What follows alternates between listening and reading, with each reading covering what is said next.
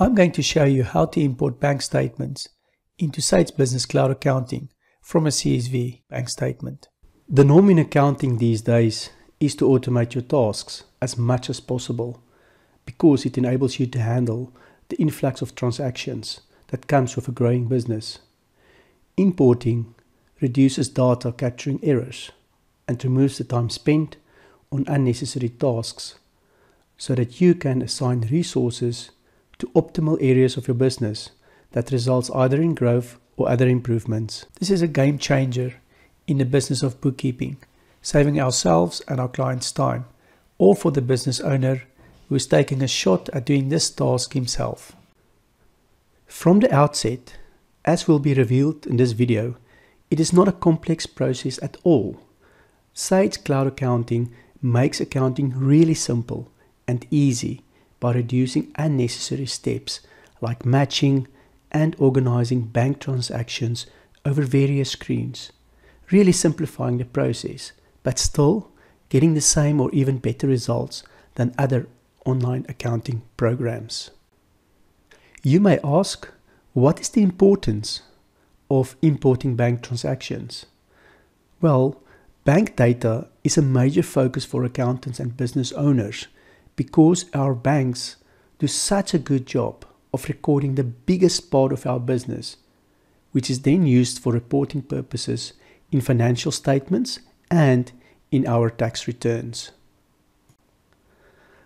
The bank data contains useful information about receipts and payments, dates of occurrence, description of payee, references like invoice numbers and amounts. Bank transactions are arguably the most important data in a business, hence the reason for this video and others to follow. To understand the flow of bank data imports, let's quickly talk about bank data formats. Banks do a good job of providing us various format options in which we can get the data that we need. We may choose to extract the data from our internet banking in PDF, OFX, or CSV format, just to name a few. We can then in turn use these data files to our advantage. Today, we are going to focus on CSV importing. Nowadays, CSV file formats are very popular and widely used. For example, here we have a bank statement email from the bank, and guess what? We receive the bank statement in two formats, a PDF file and a CSV file. I'm going to download both files. I always keep the PDF file as well as a reference to compare my accounting bank data back to my bank statements. The CSV file is downloaded to my PC and is stored in my downloads folder.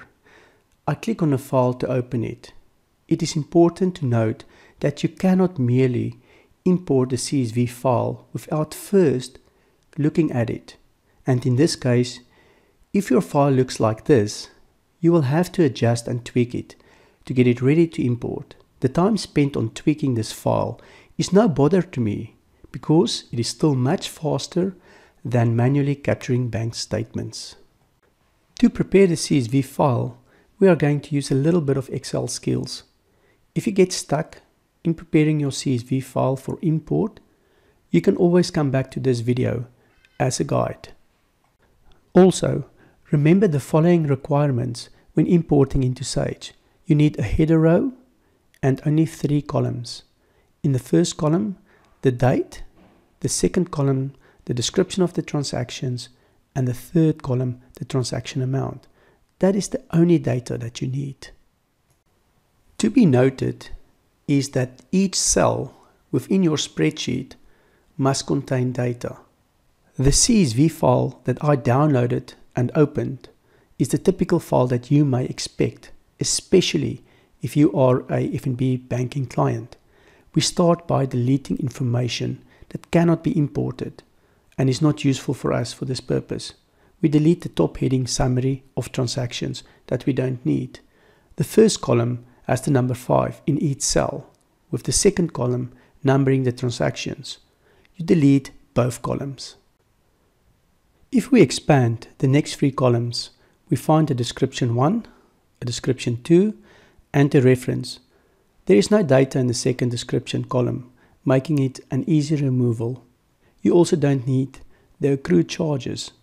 The reference column sometimes contains data that is essential for describing or identifying transactions, and I prefer to include it in my data. I do this by combining the description 1 column with the reference column.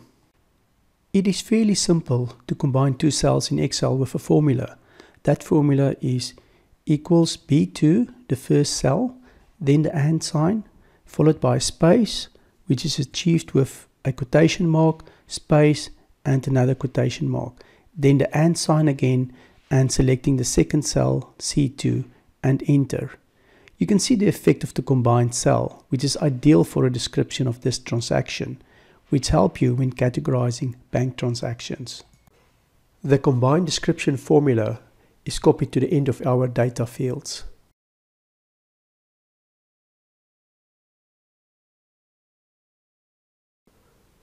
The next step is to copy the data of that column to our first description column and paste it as values and not a formula by selecting Paste Values. Now we can get rid of the combined cell data we have created by deleting the column as well as the reference column, as its data is included in our combined cell. Sage is not going to accept the bank balance data, so we delete the balance column and we are left with the 3 columns that we need. We are not done yet because the date data has been imported as text and we need to fix it. I'm going to show you how I convert it to a date format. There are also other ways of doing it, but if you have an easier method, please share it with us in the comment section. I start by adding 2 more columns next to the date to make room for my formatted date data. I select the date column, go to Data, open Text to Columns, choose Delimited, click on Next, set the delimiters by selecting Other, enter apostrophe, remove the tab delimiter and select apostrophe as text qualifier. Click on Next. Select the column at the bottom and then under Column, Date Format, select the date as DMY and then click on Finish. The text data has been converted to a date format, but it is still not the right format for importing into Sage. Select all the date data, right click and then Format Cells. Select the DDMMYY format and click OK. Then we delete the 2 columns with no data in. Our CSV file is ready to be imported. Sometimes the import fails, and so we waste a lot of time figuring out what the problem might be. I prefer to use a shortcut to circumvent this issue, and this is my fail-safe method to always ensure that the CSV file import works. The method works as follows. I retrieve the Sage download example so that I can use it as a template and in the process save some time. The Sage download sample is difficult to obtain, but I found an easy way to get it. You go to Sage Cloud Accounting. I am on a workspace screen, and from here I need to get to the banking screen. There are a few ways to do this. One way is to click on the icon with the Import Bank Statements text, which takes you to your bank transactions. Then click on Import Bank Statements. We are purposefully going to upload a CSV file that should fail the Sage import, whereby Sage will then assist by providing a CSV template. For this, I'm going to use the downloaded CSV file. Select CSV in the import file type, then browse to find the CSV file. Select it and click on the blue Import File button. An error message will appear informing you of a problem with the import file, which is exactly what I want at this point. But this is not the message that you want to see when importing your final CSV file. Select View Example and then click on the Download an Example button. I will be using this example as my import template. Open the template file and you will see the 3 columns with 4 rows of data. This is exactly how our import data should look like. Keep the header row and delete the 4 sample transactions that Sage has loaded into this file. We open the CSV file that we previously worked on and prepared for the import, and then select each row along with the 3 columns, but excluding the header, because we will be using the Sage template header. Copy and paste it into our Sage template. Then I'm going to save it by giving it a different name to identify the file, still leaving it as a CSV comma delimited file. We go back to Sage, close the error message, and this time we are going to import our final bank statement that we prepared. Select CSV, leave the date format as is, browse and choose the file. You will see the file name appearing in the field next to the Browse button. Click on the Import File button. If all goes well, you get the message that your CSV file import completed successfully. You get important information about the bank transactions, such as 18 rows were imported and I have 7 duplicate transactions that I need to review.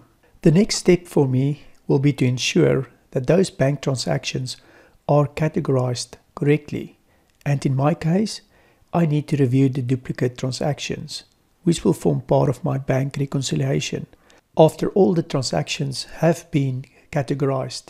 Well, this is the end of the video about importing bank transactions into Sage Business Cloud Accounting from CSV bank statements. Well done on making it right to the end.